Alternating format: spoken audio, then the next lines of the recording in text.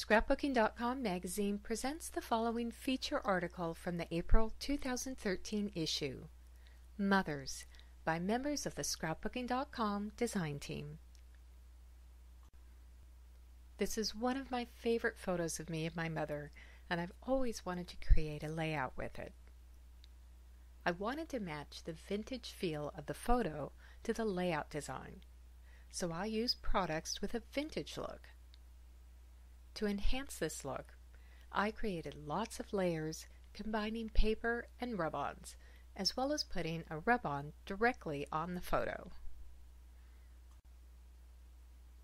After 12 years of dealing with infertility issues, my daughter's birth truly was a miracle and a blessing in our lives. I wanted to document how I felt about becoming a mother, which is why I created this page. I used embellishments like butterflies that reinforce my theme. I also wanted to show the wonderful mother-daughter bond that we share.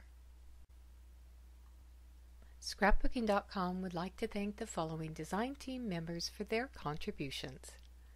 Cherish by Enid Kessler. Thank You for Making Me a Mother by Lisa Swift. A printable project card with instructions and a list of supplies can be found by clicking on the step-by-step instructions link within the online version of this article. To find the products featured in this article and shown in these layouts, check with your local scrapbook retailer.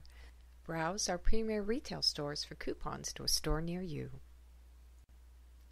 We hope you enjoyed this article from Scrapbooking.com magazine. For more creative inspiration, be sure to check out all of the great articles and projects in this month's issue.